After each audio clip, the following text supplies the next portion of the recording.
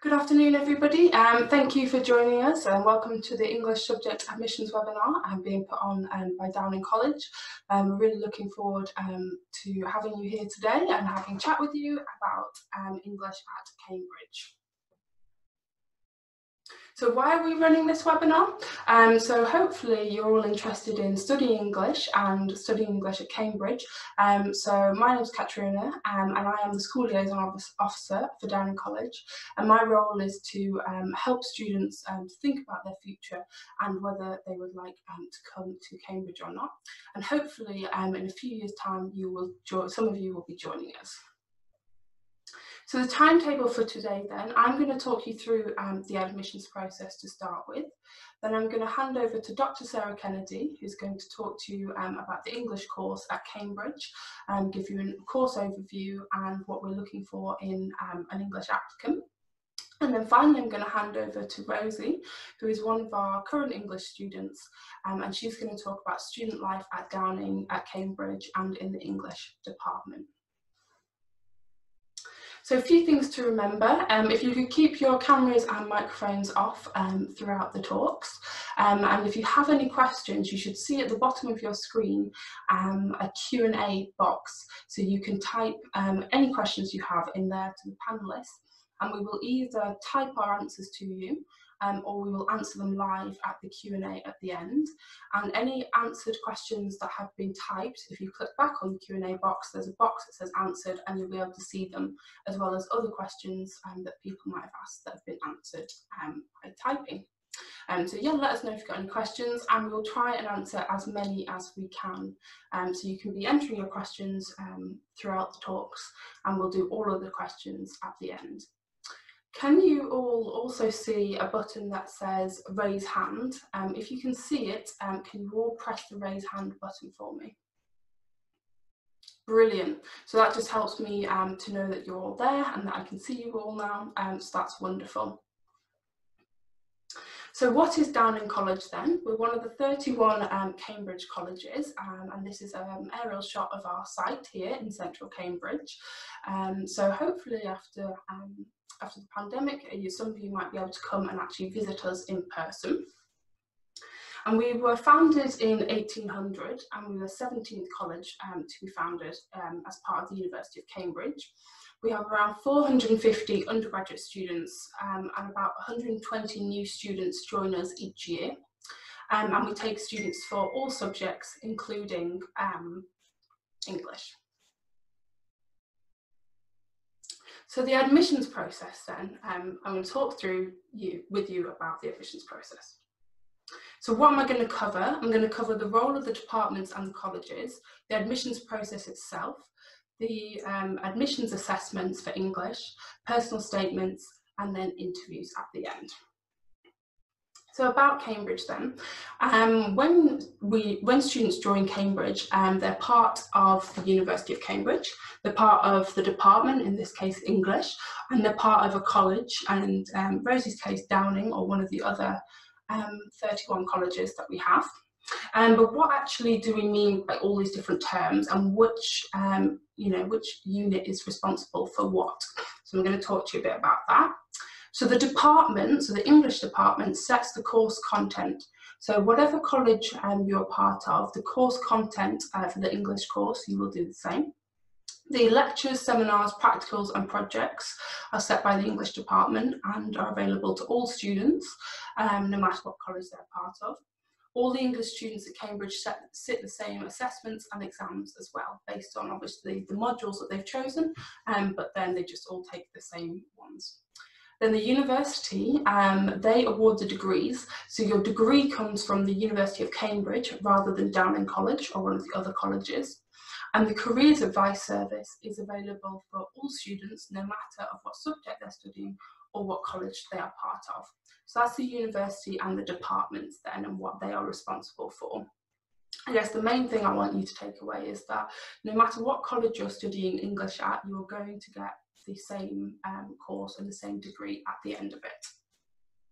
But the colleges then, Cambridge is a collegiate university.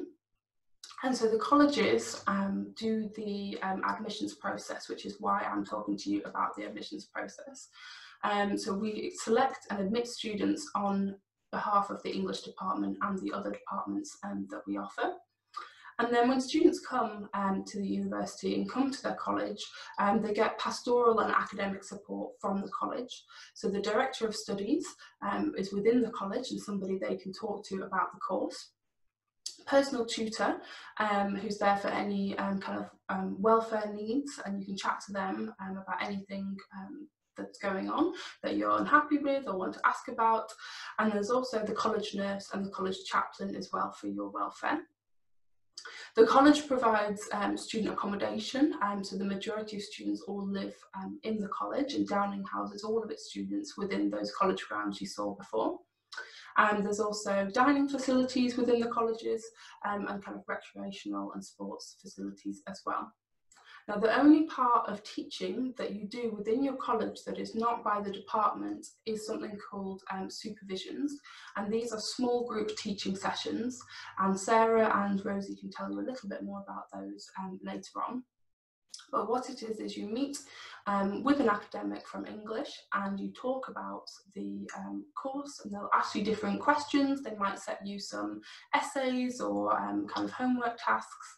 And you meet with them roughly once a week, but it depends on the year and the subject, and chat through the course. And this is a really great opportunity, which is very unique to Cambridge and Oxford, having this opportunity to talk with people who are experts in their field about a subject that you're really passionate about.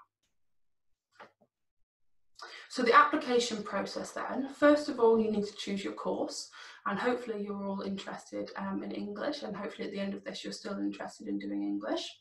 You then have to choose your college, so you can choose any of the 31 colleges except for a few. So 2 of them are postgraduate colleges, so you cannot apply to them if it's your first degree you're doing, and a few of them are women-only colleges as well, so do make sure whether that applies to you or not. Otherwise, you do have freedom to choose between the others. And if you're really unsure which college you'd like to apply for, then you can do an open application and you'll be randomly allocated to a college who will then do the rest of your application and admissions process. You then need to check the admissions assessment tests and register online and make sure you don't miss the deadline for that. And you need to sit the ELAT test for English. Then the UCAS application, for Cambridge we ask for the early entry deadline, which is the 15th of October. So you'll need to send in your UCAS application, and that will be with your personal statement, your teacher reference, your predicted grades, and other information as such. Then Cambridge, we asked you to do something called an SAQ. Now this is nothing to worry about, it's just a questionnaire. And because the UCAS form goes to all 5 of your university choices, and at Cambridge we would like to know more information than the UCAS form allows us to ask. So we ask for that information as part of the SAQ. And this helps us make sure we've got the same information about every candidate who's applied. So for example, if you're studying A-level history, we might ask you what modules in history you're doing, and then we can look and make sure we know what you're doing. Then submitting any written work. This doesn't apply to English at Downing, we don't ask for any written work, but you will have to sit your test in roughly October, November time, of year 13 that is. And then in the first 3 weeks of December, we run the interviews, and I'll talk to you a little bit more about the interviews later on. Then in January, on the same day, everybody finds out whether they've been accepted from the college they applied to, whether they've been accepted from a different college, or whether they haven't been successful in their application. So that's an overview of the process. The first 3 points need to be done in year 12, at the end of year 12, and from 4 onwards that all happens in year 13. So what are we using to assess your application through all of those stages? We use everything that we know about you as a candidate, so no part of the application process is considered in isolation. We'll look at everything that we have about you and make a holistic judgment on whether we would like to make you an offer or not. And we're looking for your suitability for the course. So we're really looking for your academic ability and potential. And we're not interested in anything else. It really is to do with your academic ability and potential. And we want to see that you've got a genuine subject interest in English. So why is it that you want to study English for 3 years? Show us that you're passionate about the course. And we might look for subject requirements.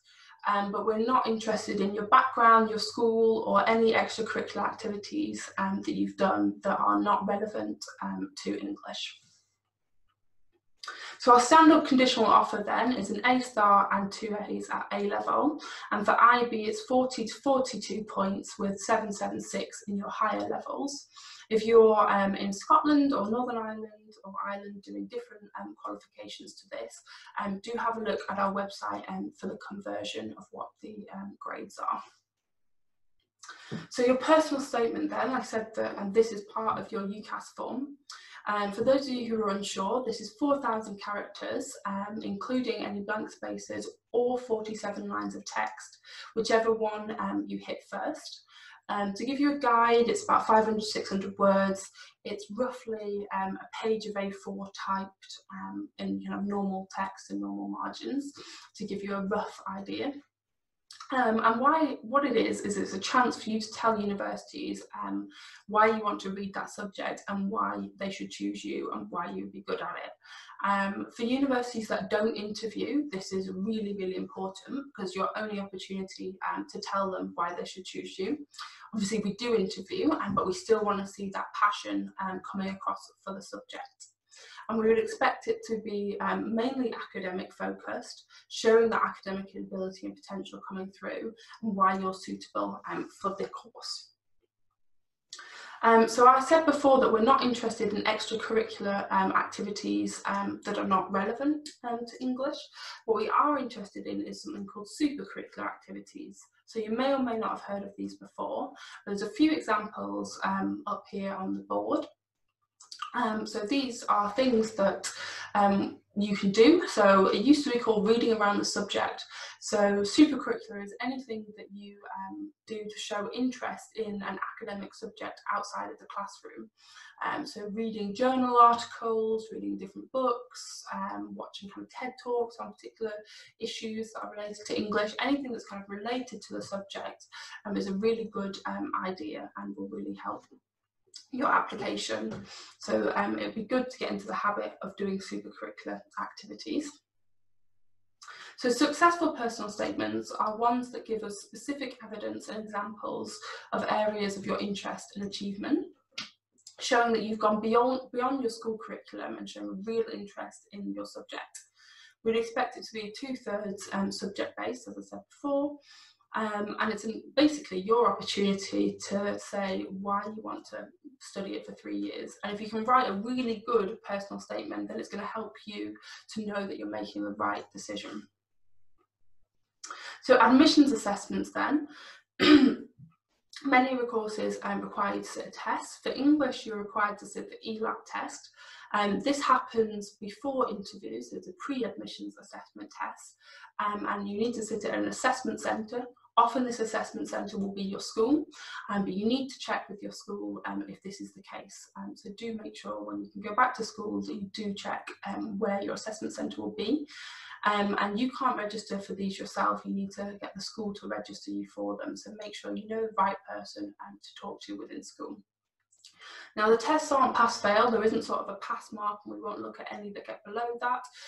What we're interested in is seeing how you write and what you've put, and we'll look at every test paper. And what we're testing is how you think, so showing how you think and applying existing knowledge to a new situation, which is also what the interviews do. And there are practice papers and specifications available online. So the interview process then, as I said before, these happen in the first 3 weeks of December. And your interview is going to be conducted by the college that you apply for, or the college that you're allocated to if you apply for open entry. And you will have 2 interviews, roughly 20-30 minutes each, and you'll be interviewed by academics. So they could be from the college you applied for, and then other colleges and various other people, to assess you on whether they think you should be given an offer. And they are going to be predominantly academic and subject focused. They might ask you a question if there was something interesting on your personal statement that they would like to find out more about, but mostly they'll be asking you academic questions and seeing how you apply that existing knowledge to a new situation. So what you can expect interview discussions to involve: potentially recent academic work that has come out, any wider reading that you've done around the subject they might ask you about, any work experience if it's relevant, any kind of issues going on in the world at the moment and how your subject relates to those, or any new kind of news coming up in your subject.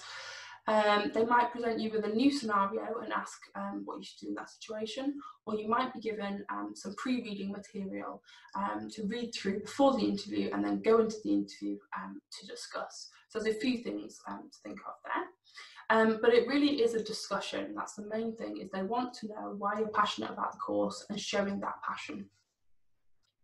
So a couple of frequently asked questions then. We get asked about gap years. Gap years are fine, you can apply for deferred entry. We don't mind for English, but it is worth double checking with the college you apply to if you don't apply to Downing. And then if you have any extenuating circumstances, anything that has disrupted your education, on your SAQ form, you are able to tell us about that. If you're really unsure whether it counts, just put it down, because it's better for us to know and take this into account when we're reading your application than not. And that's everything from me. So I'm going to hand over now to Dr. Sarah Kennedy, and she's going to talk to you about the English course at Downing. Okay, so a bit about me very quickly. I am the Director of Studies for English at Downing, which means that in addition to being a fellow in English and doing my own research, I also am responsible for the academic welfare of students within the college. So on average, I would meet with students right across the 3 years in the college to go over their sort of feelings about the course, their progress, to arrange teaching and that kind of thing. And I do that at the beginning and the end of every term. So I'm going to start by just giving a bit of an overview of the way that the English course works. And as Katrina said, this is true of the university as a whole, as well as specifically at Downing. So the course is structured, we call it the English Tripos, which simply means the English course. You can think of it as you know, tri-3, it's 3 years. At undergraduate level, it is a 3-year course. And as of this year, when we've actually slightly altered the structure of the course, it's going to be structured, as you can see there on this slide. First year is going to be called Part 1A, second year is Part 1B, and then we have Part 2. So the kind of governing ideas, the way we think about what we are trying to do in structuring the English course at Cambridge, which is you know, reasonably different from English courses at other institutions, is across these, what is it, 5 features I think I've come up with here. So the first of them would be to say that it is supposed to be a course that offers you horizontal historical breadth. So the course runs in almost all cases from 1300, so around the time of Chaucer, to the present. Now you can do some study of earlier periods if you want to, but this is quite a specialist thing to do, so I'll come to that a bit later on. But generally speaking, what we want is students to be able to have a great arc, a sort of survey of literature written in English from 1300 to the present, so that you can contextualize things across time and see how they might relate across the historical period, so trans-historically. The next thing that we try and do, and it's a sort of, you know, x-axis, y-axis idea, is to make it vertical. So we want to give you a sense of depth. We want to get beneath the surface of things and allow you to focus very precisely and in great detail on particular periods. So particularly in your 3rd year in Part 2, you will get the chance to take papers that focus very specifically on maybe even a 10 or 15 year historical period, or thematically on a particular term or idea Thirdly, we like to think that it is quite flexible in that it gives you the opportunity to pursue your individual interests, and to sort of sculpt the course to your own specific interests while still making sure you have that sense of breadth. Fourthly, it's historical, and this is quite important, I think, in that we don't want you to think of the text as being entirely without context, as existing only by itself. We want you to be able to think about texts and authors as, if not products of their historical moment or their geographical or cultural moment, at least as in dialogue with those contexts. So what we want you to be doing is being able to situate, and the course tries to help you do that, authors and texts within their contexts. And finally, there's a very great focus on formal analysis and the understanding of the formal features of texts, their shape, their rhythm, and their texture. And now some of you might have heard of the idea of the Cambridge School of English, which obviously comes out of the University of Cambridge. This was a historical, critical school of literary studies round about the early to mid 20th century, that featured figures like Downing's own F.R. Leavis, which had a real formalist approach. So it was very interested in the structure, the scansion, that kind of thing within texts. And we haven't entirely moved away from that. This is still a very strong element of the educational culture of the English faculty in Cambridge, that we do like formal analysis. So we hope that we can still offer that to our students. So in terms of the course scope, we try and embrace all the literature written in the English language, which means that you can study literature from, from across the world, global literatures, as long as it was written in English rather than having been translated into English. So that means that we're not a comparative literature course that studies literature in different languages or literatures in translation. So it's quite broad. It's not just English or British literature, but it is not comparative in the sort of strictly international sense. Secondly, the literature that we study, we interpret that quite broadly. It means that we might be talking about poetry or fiction, but we also might be talking about other genres such as letters, memoir, criticism, drama, and film. So imagining literature as quite a broad kind of concept.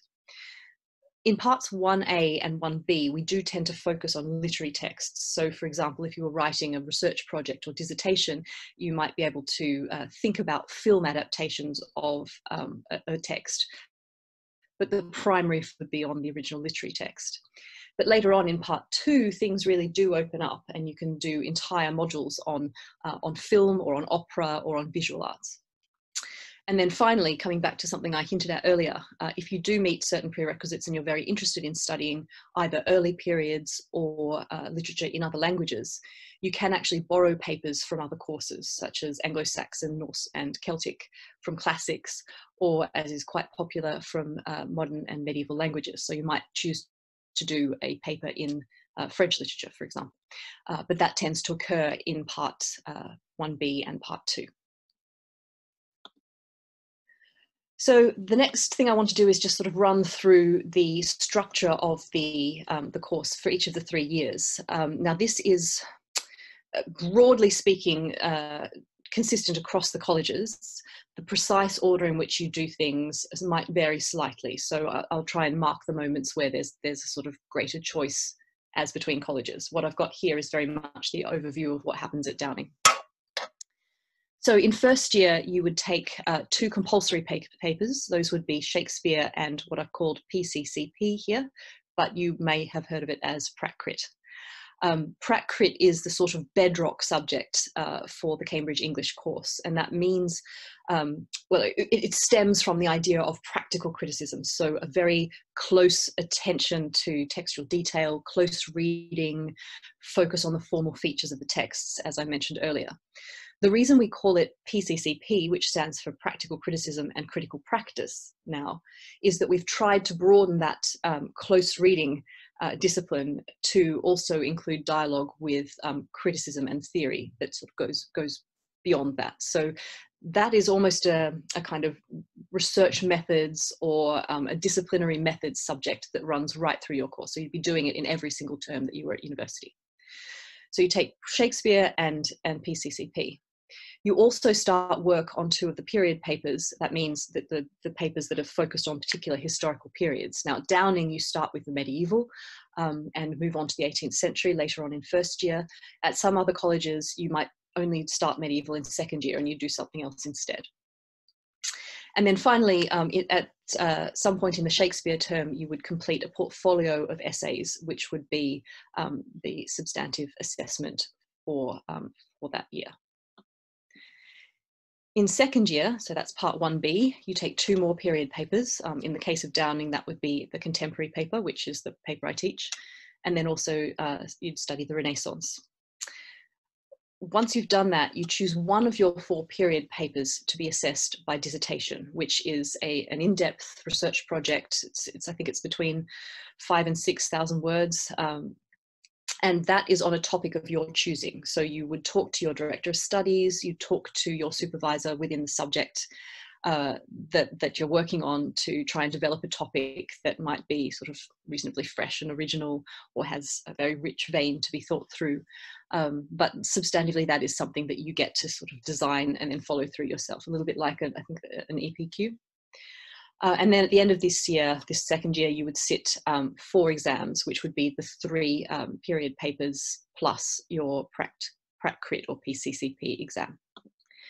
In part 2, you would then take 2 compulsory papers, which would be practical criticism again, and the tragedy paper, which is again a trans-historical paper across tragedy from classical tragedy, so Greek and Roman tragedy, Shakespearean tragedy, and Jacobean tragedy more generally, and then also modern tragedy. You write 1 dissertation, which is compulsory, which is 5,000 to 7,500 words on, again, whichever topic you want to write on. And then you can choose, if you want to do a second dissertation and take 1 optional paper, or you can do 2 optional papers, so only doing one dissertation in entirety. And those papers at part 2, the optional papers, really are at the point at which you get the greatest scope to sort of follow through on your interests. We think by then you've got a really good sense of the scope of English literature, both historically and vertically. And at that point, you can really specialize. So this is an example of the kind of course structure you might choose across your 3 years. You can see there under first year and second year, the period papers plus the couple of special topics, the PCCP and Shakespeare, and of course your dissertation. And then in third year, this person has continued with PCCP as they need to, and tragedy, which I've somehow left off that list. Done dissertation, and then they've chosen to study visual culture, which means that they may have done work on Hollywood film, and also the post-colonial paper. So that's a sort of gives you an indication of what you might do. So in terms of how we teach and how you learn, things like lectures and seminars, I think, are quite consistent across universities. There's sort of a fairly standard feature of tertiary education teaching. The thing that is really distinct about studying English at Cambridge is the supervision system, which means that we get to talk to you weekly in very small groups. So our standard English cohort at Downing in any given year is, I think, averages around 6 students. When we're doing supervisions, we would break that down further. And so we might meet 2 students to 1 supervisor, or in some cases 3 students. And in the case of dissertation supervisions, it would be one-on-one. So it really is a very intensive form of intellectual conversation.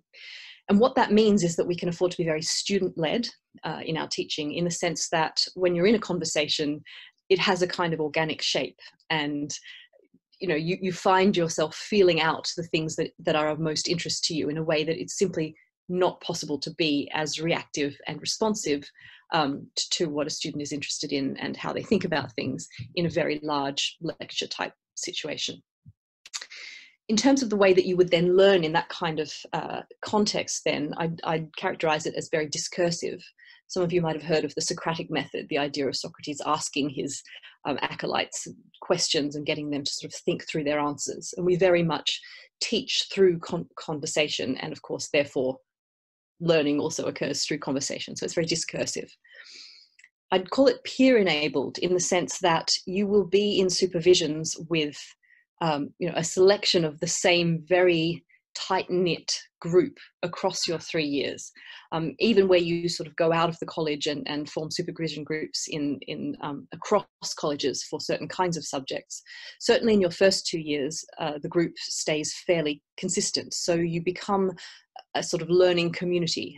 You talk to one another, you might read one another's essays, you might share one another's video presentations, and it really is, there is a really lovely sense in which your learning becomes your peers' learning as well. In that sense, it's a very active form of learning, because you are, and this is, I think, something that's important to think about whether the Cambridge model is the kind of model you want. You are on your mettle all the time. You know, there's not really anywhere to hide in a supervision of 2 students and 1 supervisor. If you're asked a question, you have to be keen to try and make sense of things in real time, even if you might feel very confused or bewildered. But I think there's something about how active you need to be that really does allow you to move very quickly and gain access to sort of new insights and ideas very quickly. And so I'd say finally that in terms of the way that you learn, we want you to build your own narratives. It's not a case of me being what they call the sage on the stage, transmitting to you the accepted, settled knowledge I have. It's a case of me maybe sort of helping you, guiding you through laying out the options and saying, how do you make sense of this? How would you describe the development of this particular genre across the 20th century, say? What kind of framework would you construct to make meaning of these texts for yourself? Okay, so what are we looking for in an ideal candidate? So Catriona already talked a little bit about the importance of a strong academic record. So I don't think I really need to go through that in a great deal more detail. We can obviously answer questions on that if you have more. I suppose that the idea of this interest in the subject really is absolutely key. I mean, we want to see students who have not only read what they've been offered, what a high school curriculum says are the things that you should read, because we regard that as a baseline. We'd like to see people who have a genuine kind of intellectual curiosity to read beyond what they've been offered, beyond the periods, the historical periods that might be the most obvious, and have demonstrated in various ways their commitment to engaging with the subject. So that might be writing your own poetry, or it might be, you know, attending talks if you can, and if you have the sort of resources to do that, or it might be watching TED Talks or listening to podcasts, anything that sort of allows you to really immerse yourself in literary texts, literary contexts, and sort of communicate that to us. So that the independence is really important there, independent study, independent mindedness. In terms of personal qualities, I mean, I think I've already suggested this a little bit by talking about curiosity, but I think really this is a challenging course. It's a course that requires you to read a great deal and at speed, to turn the experience of reading into a very active one where you're simultaneously thinking about your own responses to a text. And that, I think, requires a kind of intellectual flexibility, an open-mindedness to what the text might be offering you or what it might be resisting in you as a reader.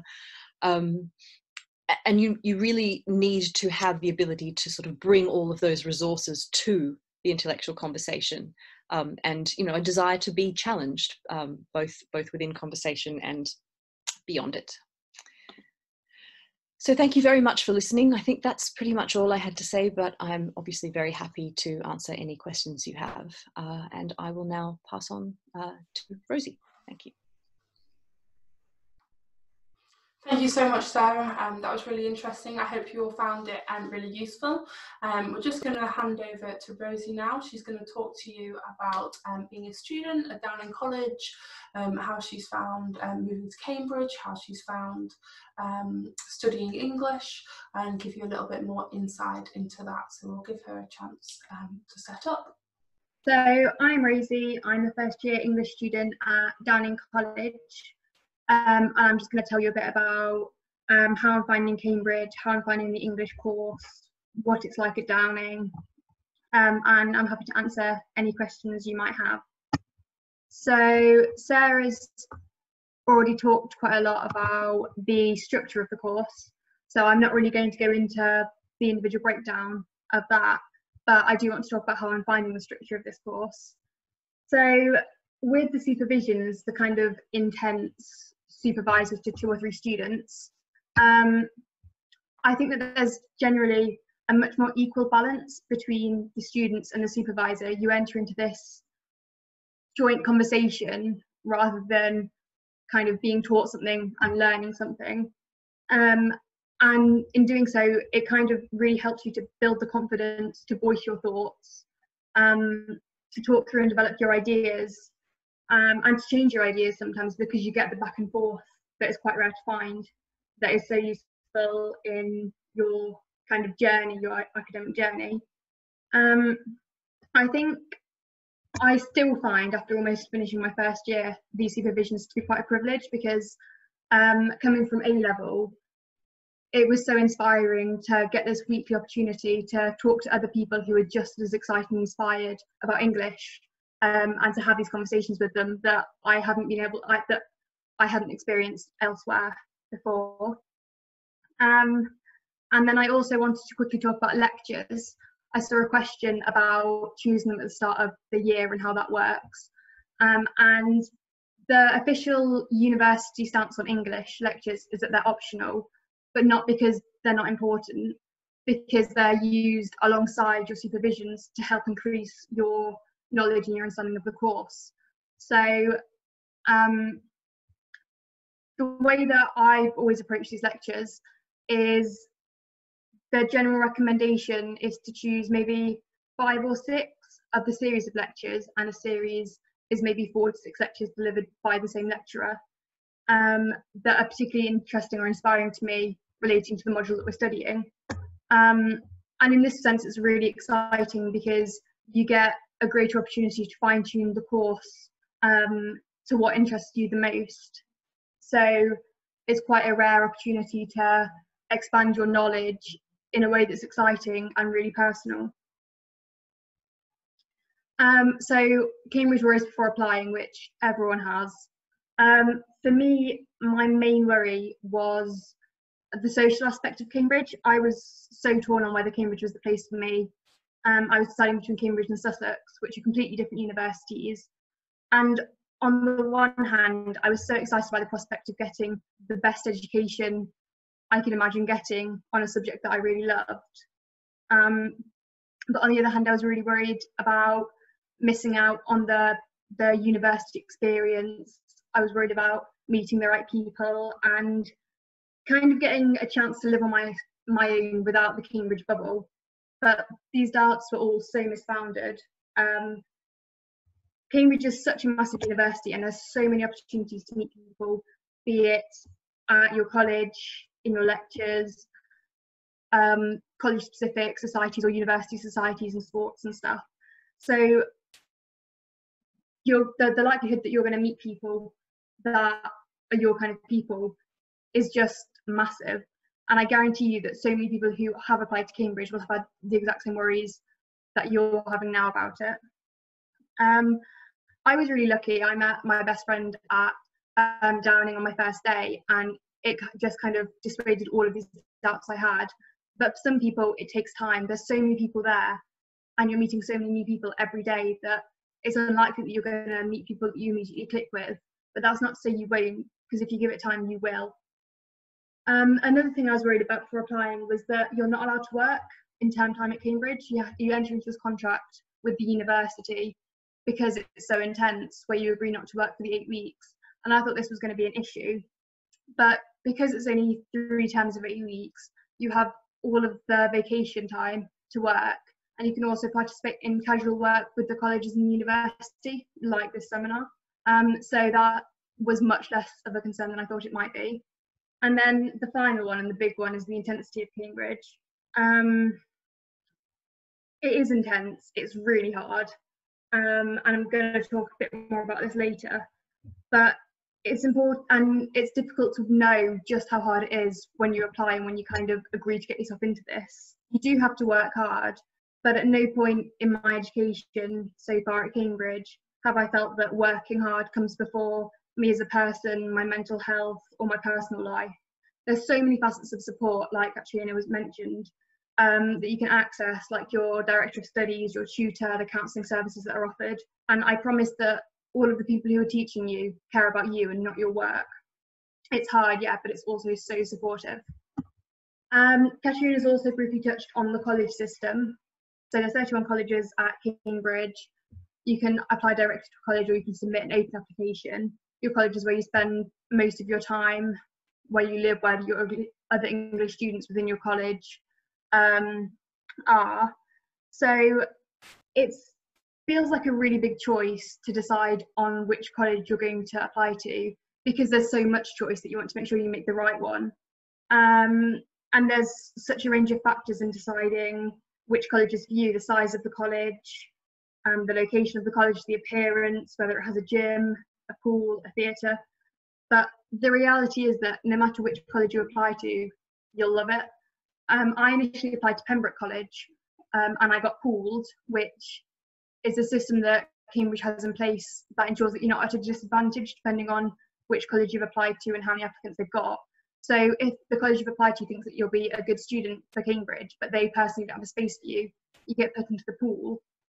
And then all of the other colleges consider the pool and their own college applicants before handing out offers. But even though I got pooled and it wasn't the college that I initially applied to, I'm so proud to be a member of Downing College, and I couldn't imagine being anywhere else. For me, best thing about Downing is the community aspect of it. So like Katrina said, we're lucky enough to have a campus big enough to house first, second and third years all together within Downing, and this is quite rare, and it means that you're so much more likely to develop inter-year relationships as well as just relationships with the people in your year, and this creates such a nice community feel. And this is really evident in stuff like on a Thursday we have this thing called Keith's Cafe, which is our Reverend of the college chapel, Keith. He puts a little table stand up at the front of the chapel, and he has donuts and he has hot drinks and lemonade, and it's always crowded, and students are packed in to have this free coffee, this free donut, and to just have a chat and a catch up. And it's such a wonderful thing, and it's so nice that every time you go on a Thursday it's always so busy. So it is different. All colleges are different, and it's just about finding the right fit for you. So how hard is Cambridge really?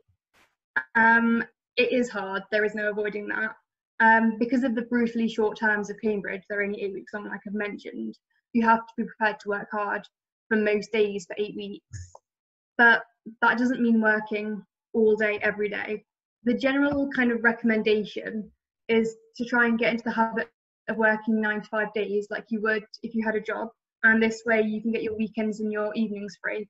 But obviously this style of working doesn't fit everyone's routine, and you'll work out what method of working works best for you, but it is a good way to consider the amount of work that you'd be expected to complete.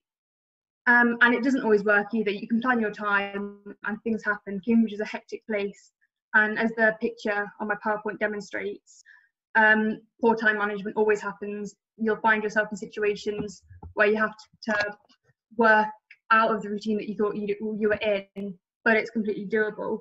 You have to work hard, but you definitely get to play hard too.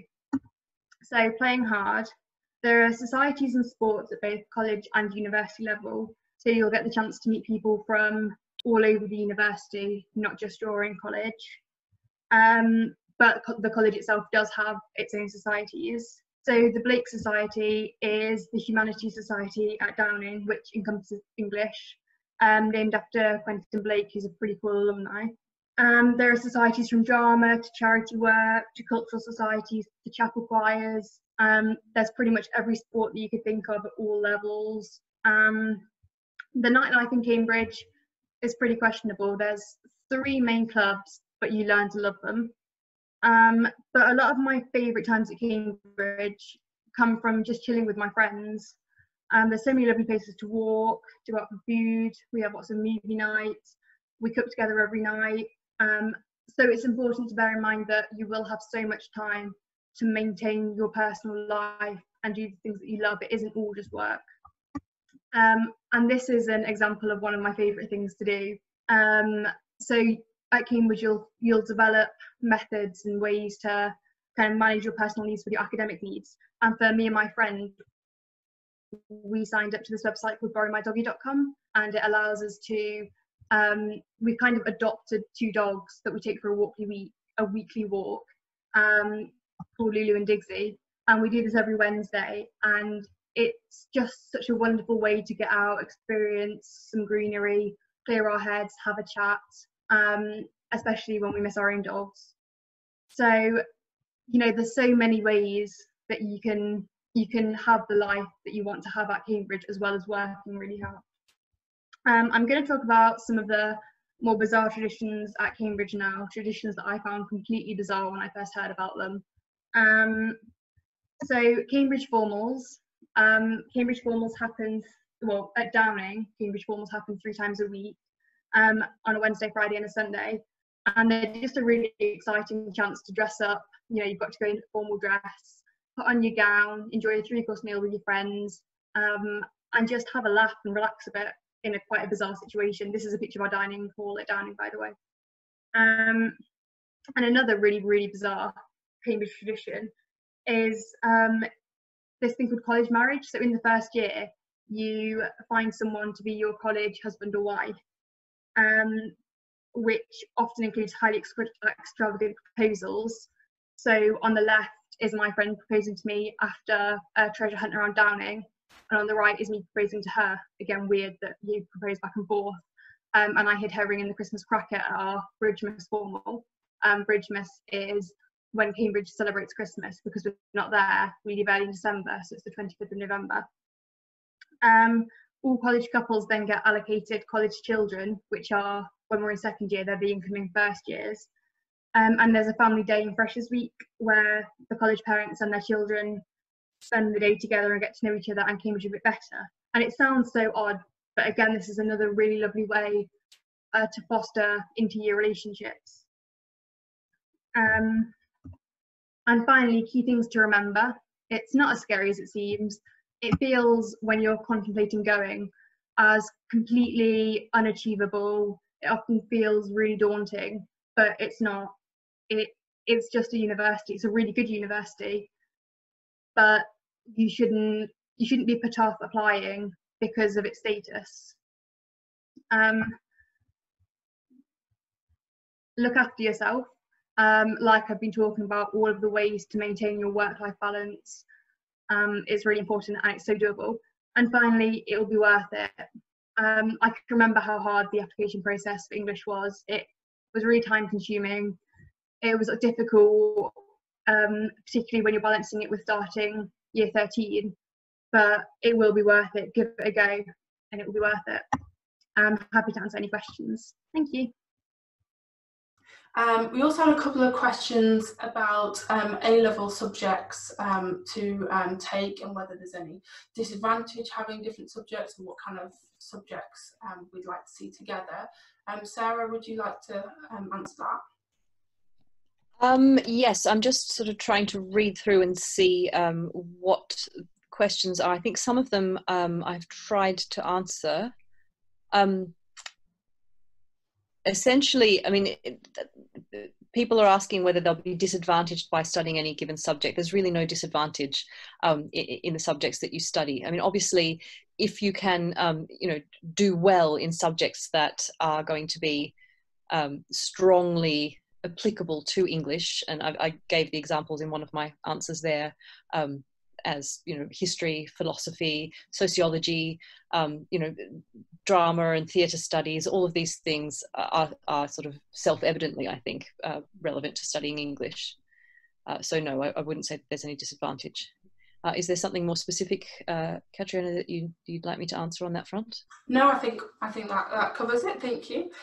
We also had a couple of questions about dissertations and the kind of flexibility around subject. I think you covered it a bit, but can you choose your own subject area and topic? Sorry, yes, just trying to scroll up to where that is. Where is this in relation to? The question says, how do dissertations work? Can you choose your own subject? Oh, I see. Dissertations, yeah.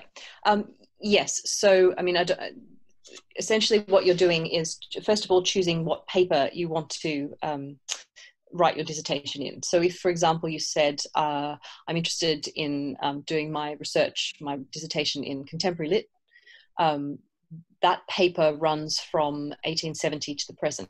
So you'd sit down with me, both because I'm your DOS and because I'm the person who teaches that paper, and say, look, you know, I'm really keen to work on, you know, it could be anything from within that period. So examples are, I've had people work on, you know, narrative form in Joyce, or the poetry of the Me Too movement. It really can be, you know, sort of right across the board. I've had spoken word British Muslim women's poetry as one of a dissertation I've supervised within that period paper. So you choose your historical period, and then within that, almost anything goes. Depending on the college and the DOS you have, you might find some people wish to give more guidance. So they might say, look, you know, I know you're really interested in this topic, but it's, you know, it's been really thrashed out before. So have you considered looking at it from this perspective instead? So there can be a little bit of guidance, but generally speaking, you work through the topic, you know, with your advisor. Great, thank you. Rosie, from a student perspective, how did you figure out what specific literature you were interested in, particularly for your personal statement they're asking as well? I mean, I didn't sit down and try to find some literature that I liked. It was kind of just in what I was reading, certain things would excite me, so I'd want to find more about them. And when I was writing my ELAT, that was a really good source for me to kind of investigate what literature I liked, because I chose a question that was related to English. I was looking at Bart's The Death of the Author, and that segued me into loads more texts that I'd never heard of or considered before through that exploration. Great, thank you. I've heard a few questions about colleges and doing English at a different college. Just to say, as I did before, that you get taught the same course. So you're doing the same English course that Sarah was talking about. That was for all the colleges.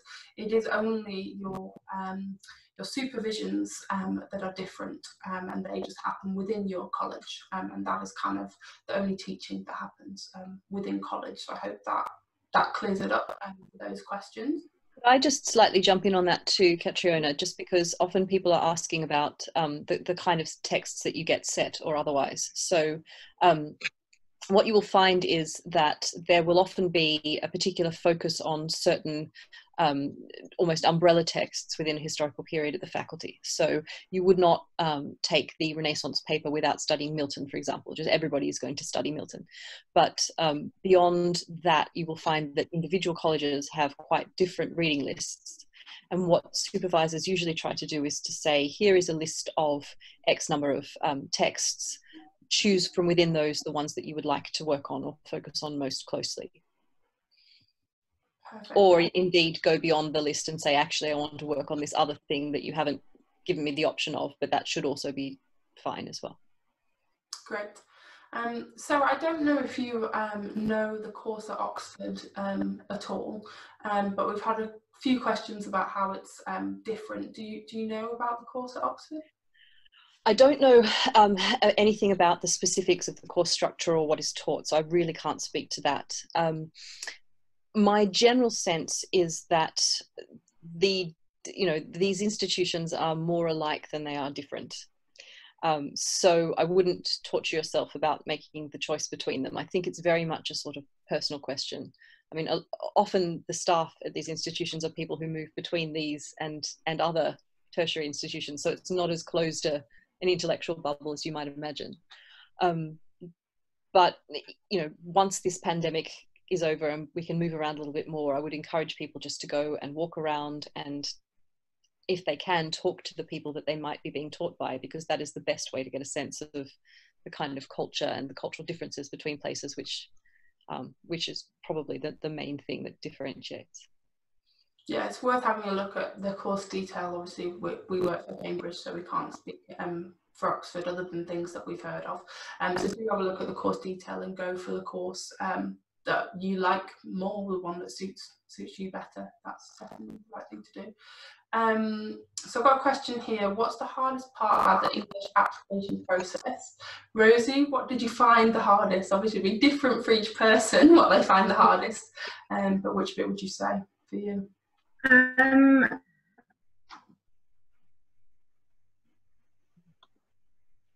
I don't think, for me, it wasn't one particular aspect of it. I like to it.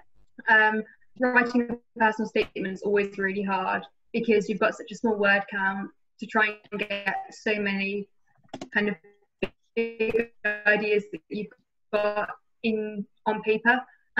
So that's always really hard, and it took about 6 or 7 redrafts. It was a really long process, so you need to be willing to put the time in for that. And other than that, I think probably the most stressful thing was the ELAT, just because, you know, it's like an examination. You don't know what's coming. You just got to sit down and face it, and you've got 90 minutes or however long it is to do your best, and that's always quite daunting. Great. Could you also explain what the ELAT is and kind of what goes into that? Yeah, so I think the best way to explain the ELAT is kind of a before Cambridge attempt to practical criticism. So kind of approaching these texts that you won't have considered before, and analysing them in relation to a certain question. So you're given 6 passages, I think. Correct me if I'm wrong, Sarah, because it was a while ago. 6 passages, and then you choose 2 of them, I think, to discuss in relation to the question, and then you just essentially write an essay on them. Great, thank you. So hopefully that clears that up for anyone who was unsure. I also posted in the answered questions a link to the ELAT page on the website. If you can't find it, just type ELAT into your search engine, and it's the first link that comes up, and it talks more about the test and the kind of application process around it. So do have a look at that.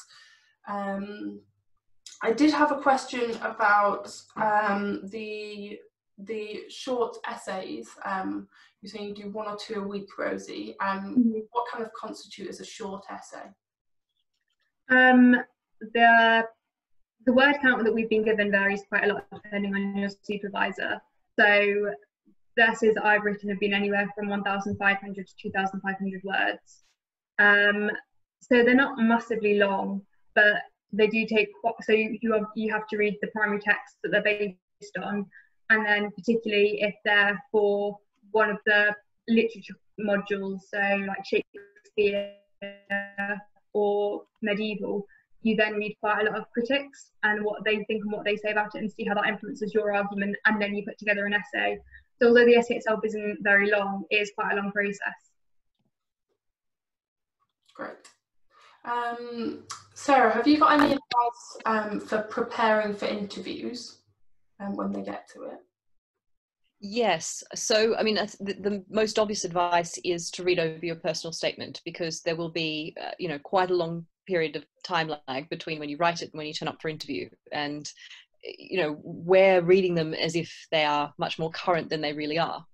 So if you can speak not only with some familiarity with the texts that you mention, whether critical or primary, but also give some thought to how your ideas about those texts might have changed over time since you wrote that, or, you know, be able to situate them in relation to maybe what you're reading now, that would be a really good way of preparing.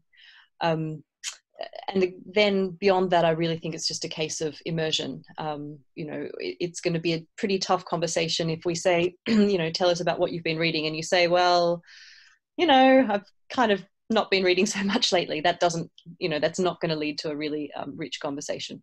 So I'd just say read a lot.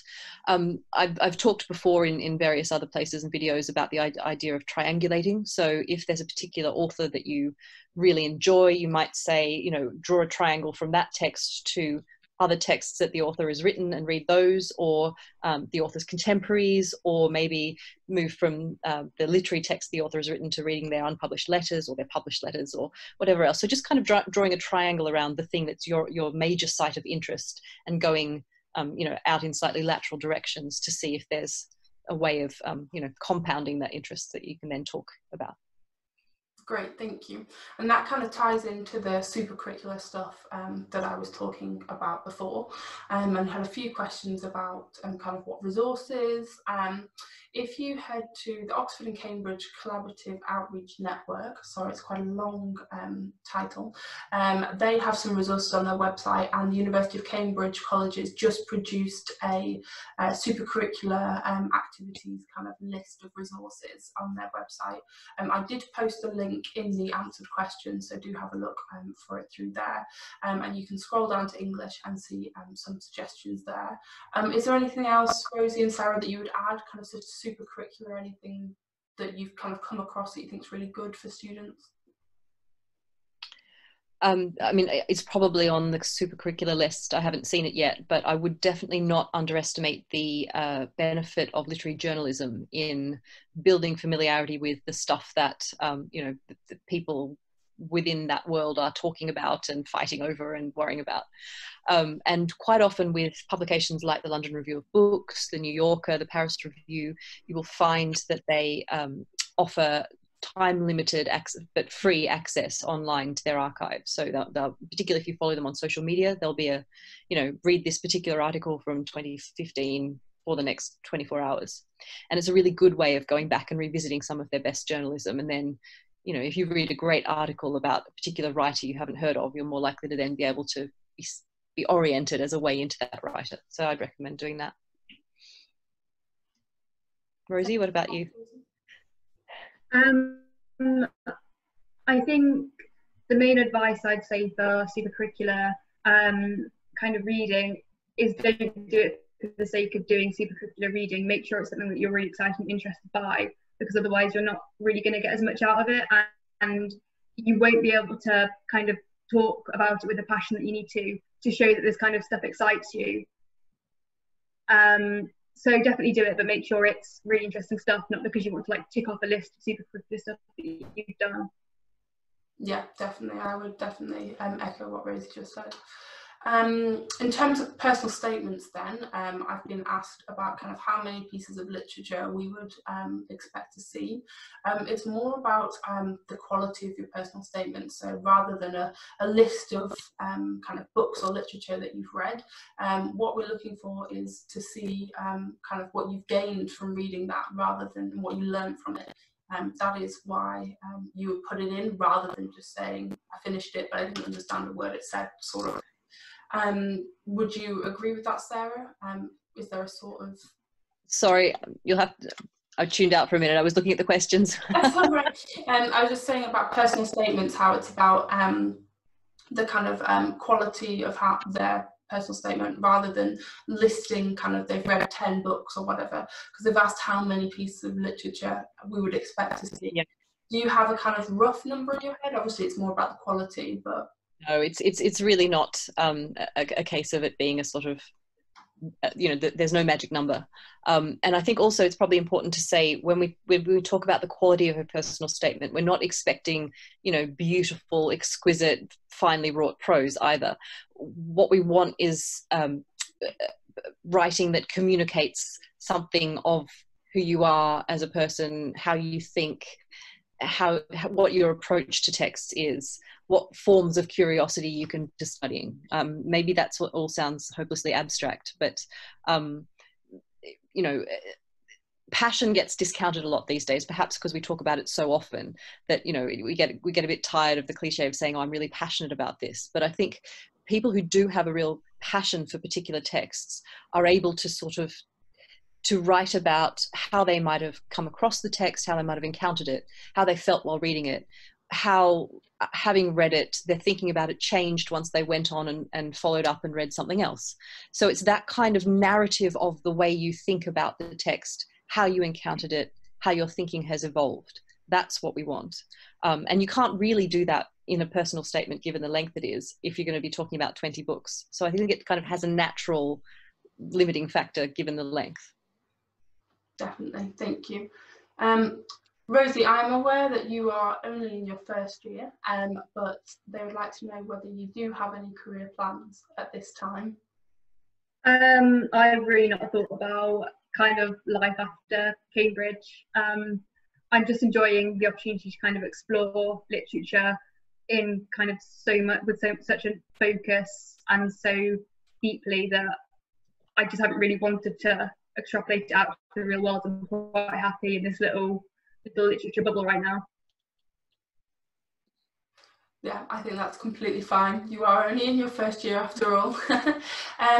Sarah, do you want to touch on kind of jobs that the English students do kind of go on to do?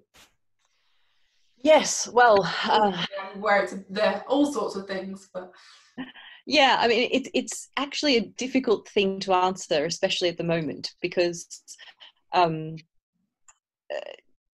English is one of those degrees that is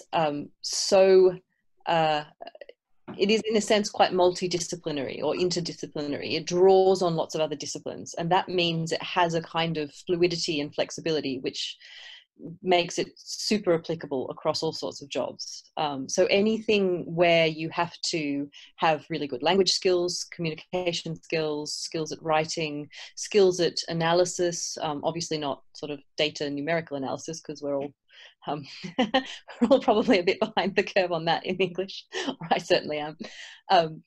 But anywhere where you actually have to bring a sort of critical eye to the way that language is constructed and the way that meaning might be more ambiguous than it seems is going to be something that English fits you well for. So, I mean, most obviously, and you know, if you've been studying English, you'll already know all the websites will talk to you about careers in the media, in journalism, broadcasting, politics, law, you know, and then also in the performing arts, you know, and you know, even perhaps in the visual arts, in the museum sector, in curation.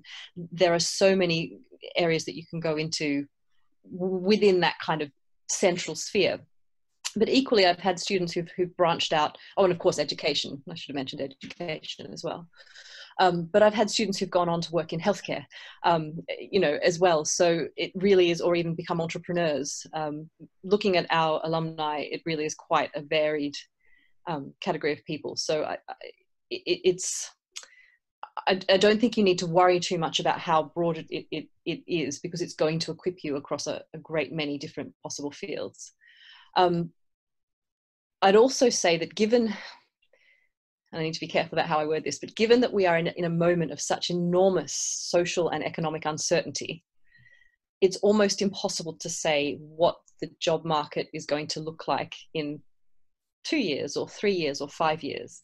But whatever it is, it's probably not going to be what it's like now. And at the moment, it's not I mean, let's be honest, it's not the happiest picture. So I think it is important to be thinking about what your long-term trajectory is, but I think it's also important to think about what serves you best at this moment in your own development, in your own interests. And English is a subject that allows you to develop as a person and is in terms of your own interests, and leaves your options open for what you might want to do later on. So I think actually people studying English at the moment are quite well served in terms of this broader uncertainty. And having a degree from Cambridge also helps with your, well, yeah. with job applications, because we have one of the highest kind of employment rates as well. So that's worth thinking about. Next question, quite an easy one. Rosie, how close is Downing to the English building, faculty building? It's about a 20-minute walk to Sidgwick site, which is where the English faculty is.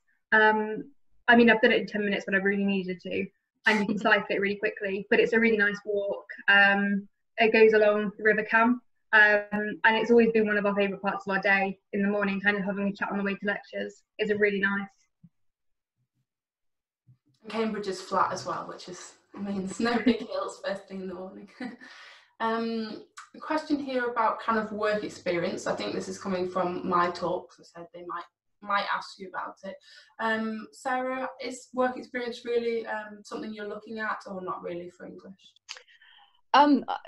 Work experience is not going to be, you know, a sort of put you at a positive advantage, put it that way. So if somebody had done work experience that they wanted to talk to us about, and that they thought was relevant. It might be the case that that leads to an interesting conversation, but it certainly wouldn't be the difference between us saying this is an acceptable candidate and this is an unacceptable candidate. I mean, what you do with your time and what you're able to do with your time is going to vary wildly between different people. So we certainly don't want anybody to feel that they should be put off applying because they didn't get to do work experience, or they didn't do the kind of work experience they think we're looking for. It really, you know, it's nice, but it's not going to ever determine anything. Great, thank you. I've also got a question here about scholarships. Do we have any kind of scholarships? Obviously, I know about kind of bursaries, but do we have any scholarships, Sarah, for English? We don't have scholarships per se, and certainly not anything that's going to cover everything, but we do have the Cambridge bursary system, which I think you could probably speak to in more detail than I can. Yes. That is across the university, the Cambridge bursary system. In terms of Downing specifically, we do have a fairly modest book fund, which helps. I think it's allocated to all students, which gives you, do you remember how much it is, Rosie? Yeah, for English students, I think it's £89 a year. Mm-hmm.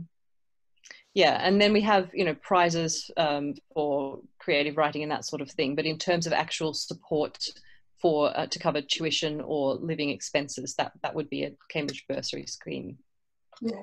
So the colleges don't want money to kind of put you off. So if you need some support financially, do get in contact with the colleges, and also the Cambridge bursary, which is based on your household, your family income.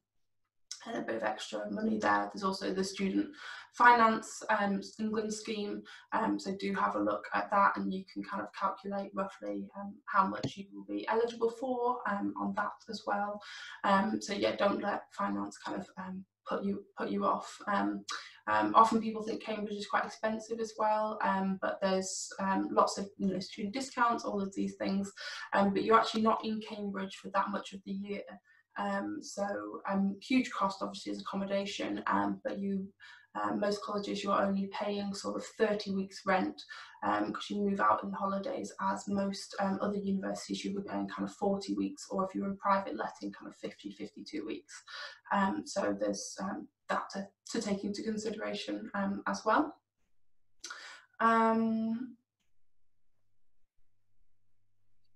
Rosie, what is the most rewarding part of your degree? I think it has to come back to what I was saying about the supervisions. It's so rewarding to have people who want to talk about literature exactly the same way that you want to talk about literature. And I can remember when I went for my interview, it was the first time I'd ever engaged in an academic conversation of that level, and it was just so inspiring. And regardless of the outcome, I was just so pleased that I had the opportunity to take part in something quite as exciting as that and so different. So it's definitely just being surrounded by people who are just as passionate and as excited by it all as you. I think it's such a rare situation to find yourself in. Thank you. Another one for you, Rosie. Is the workload at Cambridge more than other universities? I mean, I'm not at other universities, but from what I've heard, absolutely. You know, quite a lot. Me and my friend, when we've got like 2 essays a week, we're like, we could have just gone somewhere else and not have to do 2 essays a week. We could have done 2 essays a month or 2 essays a term. But it's rewarding and it's worth it. So there's a lot more, but because you put a lot more in, you get so much more out as well. Perfect, thank you. And did you do any essay competitions? Would you suggest them being helpful as well if you did? I never did any. I had a look at them and they all seemed quite difficult. And I didn't have the time. I was focusing on other parts of my application, but I know other people who did do them, and if they're the kind of thing that excites you and you've got something exciting to say about it, then absolutely do it. But again, it's the sort of thing that I wouldn't do just for the sake of doing it because you think it's another tick. Definitely do it if it's something that you think is a valuable use of your time. Perfect. Yes, kind of a super curricular activity if that's what you would enjoy doing. Great, thank you. But having a look at them is quite a good way of kind of considering the sort of level of essays that you'll be considering at Cambridge. So although you don't necessarily have to answer them, it's always interesting to have a look and see what the questions are on. Great, thank you. Sarah, Do you use the Harkness debate-like method at Cambridge? It's not something I've heard of. You're on mute. Sorry, I'm just trying to answer questions at the same time, and all this typing, this clackety-clack keyboard. We don't use it in any sort of deliberate pedagogical way, but it certainly is of a piece with all of that category of you know, Harvard style or Harkness debate or Socratic method, anything that assumes that you will be, I suppose that it's almost indistinguishable from the kind of critical conversation that both Rosie and I have spoken about. So functionally speaking, yes, we do kind of use that, but as I say, not branded as such. Great, thank you. Is there any kind of support or opportunity for creative writing within the course? Absolutely. So the course itself doesn't, I mean, there is a prize, I think, for creative writing that you can submit work to at the faculty level. Creative writing is not currently recognised in terms of formal assessment, so you would not be able to substitute creative writing submission for a dissertation, for example, or anything like that. So there is a sort of fairly strict delineation between formal academic assessment and creative writing, which is not formally part of the course. But there's certainly opportunities for its recognition, both at the faculty level, as I've said, in terms of that prize, and also within the college. And I think Downing is a particularly strong college in this respect. We have a creative writing competition that we run every year, which involves, I think, some reasonable measure of prize money. I think the first prize is about £500, something like that. And which is the John Traherne Award, I think, which there are details of on the website. But we also, rather more fabulously, have the Festival of New Writing, which, if any of you out there are budding playwrights, is a fantastic festival. Have you had any involvement with it, Rosie? Did you want to speak about it at all, or no? No, I wasn't involved in it at all. So this is a festival that is put on annually. It involves one-act plays submitted by students, which are reviewed, and then 9 plays, I think, are chosen to be performed for a panel of industry experts as well as a live audience. And in previous years, we've had Chips Hardy, who is Tom Hardy's dad. We've had people who've just come back from sort of fringe shows at the Fringe, producers, screenwriters, that kind of thing, come in and give the students feedback on their work. So that is also another fantastic opportunity, and that is open to students across the university. So even if you were not at Downing, you could still submit work, and that's fine. But it's additionally nice if you happen to be at Downing. You can be very involved in all of that as well. Thank you. There are also, of course, all sorts of anthologies, zines. There's a really thriving scene at Cambridge with things like the Maze Anthology, which celebrates and supports student writing, creative writing. Great, thank you. We've got a couple of minutes left, so we're not going to get to every question, but we'll do our best. So does it put you at a disadvantage to mention a popular book such as The Handmaid's Tale in your personal statement as opposed to a far more niche piece of literature? Sarah? No, it does not. The only thing I would say is that if it's a really common A-level text, then it's likely that your admissions team will have read many personal statements about the same text.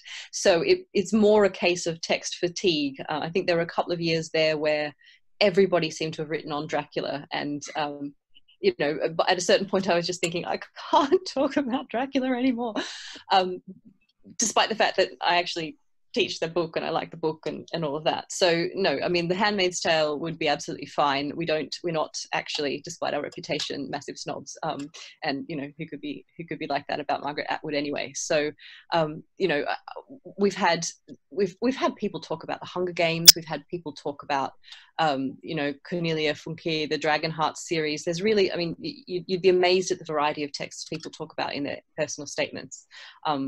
And it's not the case that we're going to look at that and say, oh, you know, they should have chosen something much more niche and avant-garde.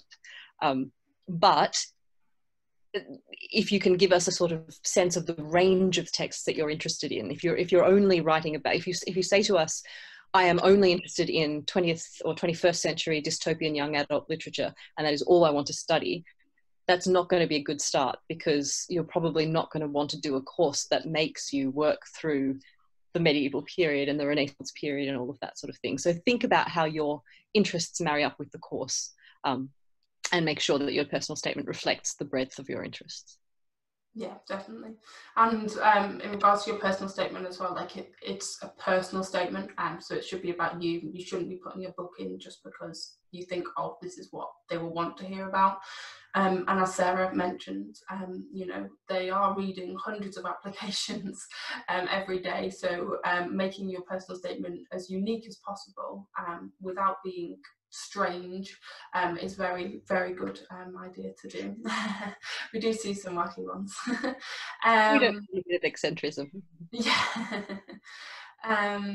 Let's see, last couple of questions. Oh, could I just add to that? I mean, don't think when we say mention texts in your personal statement, don't think that we're only talking about, you know, primary literary texts. If you've read something, some sort of work of critical or cultural theory, or even something that you think of as quite removed, something sort of much more sociological, but it's blown your mind, please write about that. You know, don't feel like you have to write only about something that you think of as literary. So, yeah. Brilliant, thank you. I think, Sarah or Rosie, was there a question you saw that you definitely wanted to make sure that we answered at all?